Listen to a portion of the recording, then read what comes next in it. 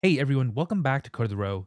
Back in March, basically as soon as I started my channel, they announced this Project Titan, which is a collaborative art jam including over 4,000 people and companies, and they gave 10 weeks to contribute to the game, which is supposed to consist of a 64-kilometer wide landscape using effects like PCG, gameplay ability system, and their best optimization methods provided by Unreal.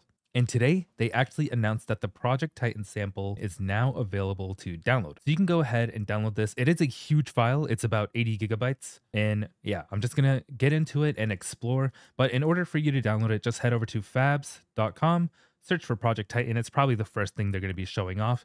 And you can just see from the images, there are a ton of things that we can go ahead and check out. So on the right here, you'll see this view in my library. You can hit download, and over in your Unreal Engine library, just search for Project Titan. If you don't see it, go ahead and hit this refresh button next to the Fab library and go ahead and create this project. It does say cache size is 81 gigs. It is a huge project, so if you don't want to download it, feel free to tune in and just watch what I do. So as soon as you launch the project, it'll say welcome. So as soon as you launch the project, it'll say welcome to Project Titan. You can find the map in over here, so on. So this Titan main is the project file. And while opening the map, you will see the HLOD in preview.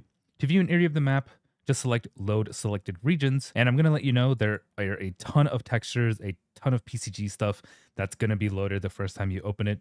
You'll probably, as soon as I opened it, I just loaded everything slowly and walked away from my computer for a couple hours. And I do have a 4090 Ti, so it is a very big project. But let me load this up and let's get into it. All right, so I finally got to load into my project.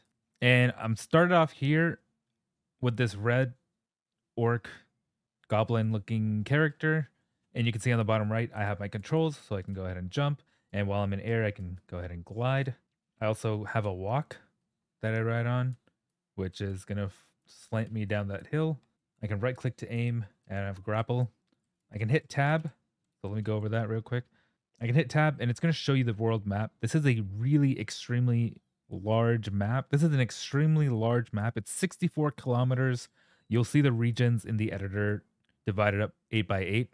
Yeah, it's absolutely big. So it will probably take you a while to go ahead and upload everything or load all your textures and so on. It's made with PCG practices and gameplay ability systems, so it is very optimized. But of course, in the editor, it's not going to be as optimized as if it's a build. So this is just the map section, and you can kind of see how the menus work on the top. There's a photo album, which we have a photo mode. If we click one, options, I can show the HUD action bar, and this is just the instructions on the bottom right. I'm going to leave this checked. Credits, it's going to scroll down and thanking everyone who participated in the challenge, and a huge thanks to Amazon and Perforce. And then with customization, we have these characters. So we can go ahead and right click to select the full collection.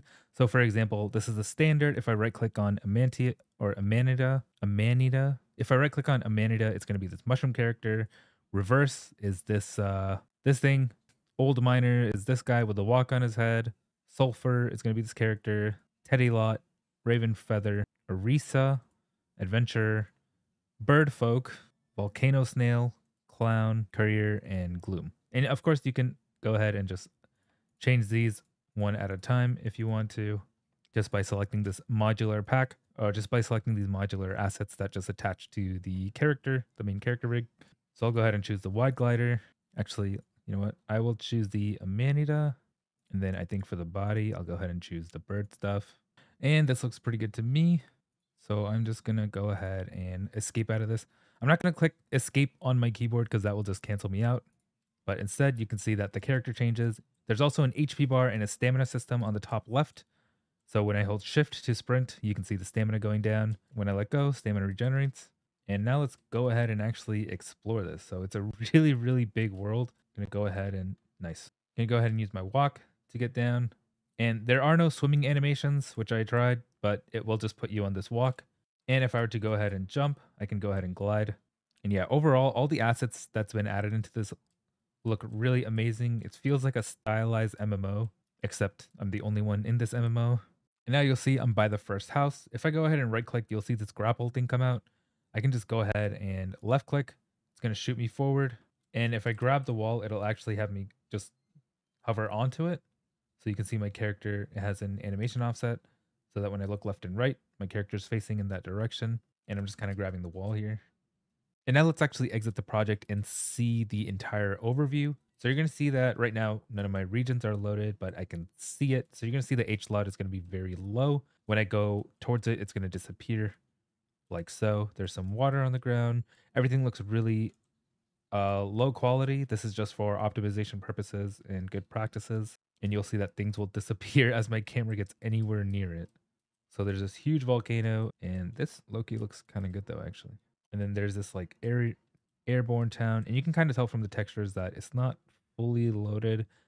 But if I go ahead and just hit F11, go to Windows and open up my world partition editor like so, then I can go ahead over here and you'll see that when I move around, you see this kind of arrow thing flying around down here.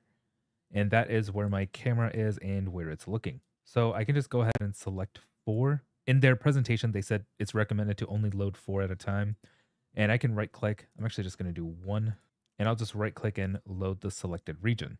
And now it's going to probably take a bit of time. I have a 4090 Ti, so this is a very hefty project to load. You don't want to load everything. I've heard people trying to load everything at once. It crashes. And yeah, not the most fun thing to go through. But you'll see now that I've loaded it, you'll see a ton of assets kind of appear out of the blue, and it looks a lot better. There's much better quality. So kind of like this dragon scale thing. I've actually never noticed this.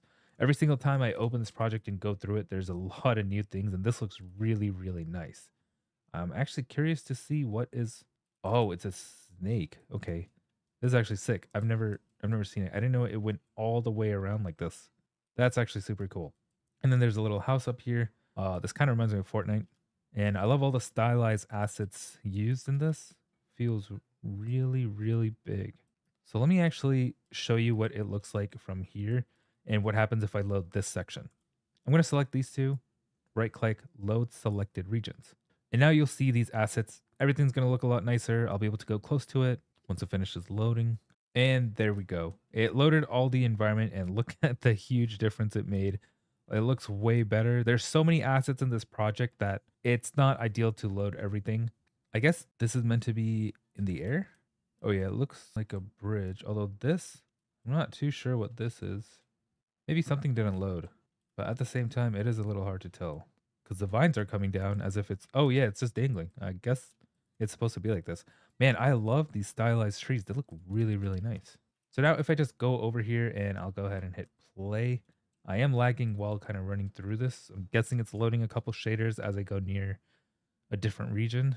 Yeah, when I hit play, we're all good to go. It's way smoother in play mode than just roaming around the editor, which is a little odd, but it's probably just some optimization with the character because as you can see when I look into the distance, a lot of stuff, actually the HLODs make it look perfectly fine, but a lot of them are very low level detail from very far away.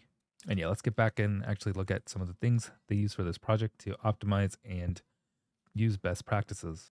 So if I were to go under blueprints, go to my character, I can open my BP Titan player spawn, which is also, if you go under world settings, under game mode, you'll see the default pawn class is this BP Titan player pawn. I'll double click to open this up, and it is a lot of blueprints going on. You'll see they left a lot of tabs for us to see. It's using Mover 2.0.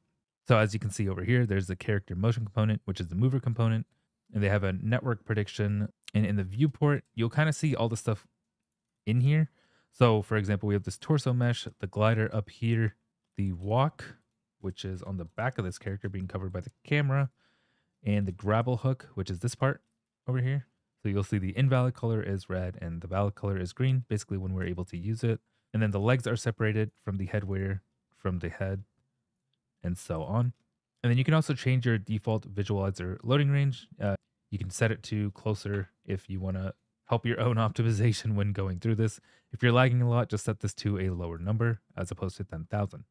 And this is using gameplay ability system. I might have mentioned this before, and you can go ahead and see the ability system component is actually inside the character blueprint.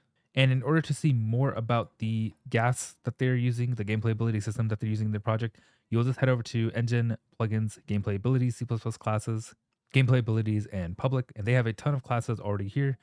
And you can see their gameplay abilities. It's all coded in C++. So for example, they have the ability for the character to jump, ability montage, target actor, target placement, ground trace. And yeah, the Titan project has a ton of blueprints and so on that you can go through and learn from. And they even have a Project Titan mini tutorial series on their website. I'll link this in the description below. Basically, they have this YouTube video of the overview of the project, and then they also have tons and tons of mini tutorials. So it's also stuff like how to build an asset in Titan, using parent materials, landscape layer functions, block out meshes, learning PCG like cliff faces and so on, collisions, and a ton more. I highly recommend going through this if you're interested in learning. And yeah, thanks for watching Coders Row. Like, subscribe, comment what you want to see next, and I'll see you in the next video. Thanks for watching.